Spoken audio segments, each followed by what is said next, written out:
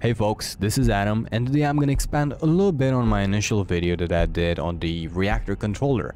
So if you haven't seen that one yet, go ahead and do it right now, because you're going to be very lost if you haven't. Right, as you can see, we've gone from 5 components to 9 components in total. It's very simple, right? It's extremely simple if you have seen the initial video, that is. As you can remember, this is going to be our P max. So this is going to be 31 because we're in the humpback. This is gonna be our second memory component, and this is gonna hold a value of 75.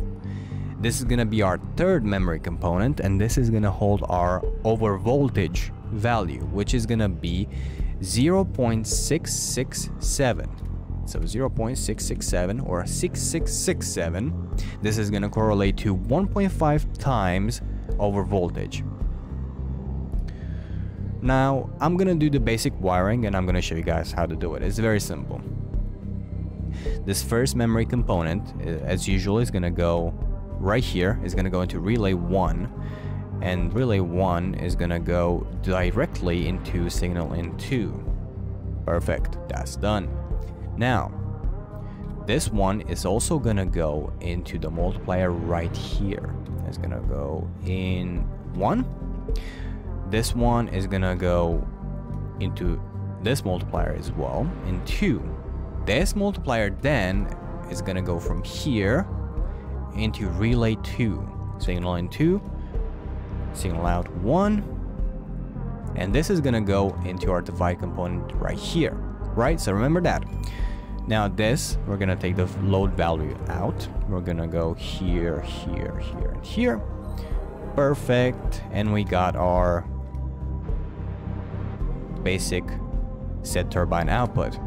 Now with that done, we can do the next phase of our reactor controller, which is gonna be our fission rate, or set fission rate, yeah, whatever.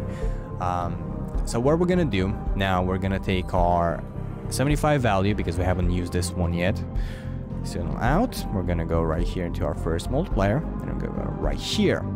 This from here, it's gonna go right here into signal in 1. So divider component 1 goes into multiplier component 2, right? And this one in turn goes to divider 2 right here, and then we're gonna take the fuel out. Take the fuel out. Bam, bam, bam. Perfect. And this goes back to the reactor. Set fission rate. That's perfect. We already got everything done. Remember, by default, the first relay should be turned on and the second relay should be turned off. So we have to go into here, go right here, and turn it off. Why is that? Well, we're gonna put a lever in, and whenever we engage the lever, basically the state is gonna switch on both of them. So that's what we want basically. So let me add a lever real quick. I'm gonna put it right underneath so it's very close to it. And this one, remember, on the lever we have to disengage its toggle, right? And then we can basically do it like this. Toggle state. We go right here. Toggle state. Perfect. We got everything set up. Now let's try it out and let's see how we did. Now, as you can see, the reactor controller actually works. Now, let's see what happens whenever we engage this lever. As you can see, the output goes up, so we have achieved an overvoltage of 1.5 times. Be careful, because on the vanilla subs, the power output is very low, so whenever you get close to 3100, that's gonna start being a little bit smoky in there, so be careful of that.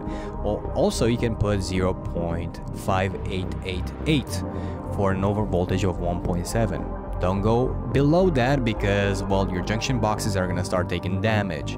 And do not ever go for a 2.0 times overvoltage. No, just don't do it. It's either 1.5 times or 1.7 times overvoltage.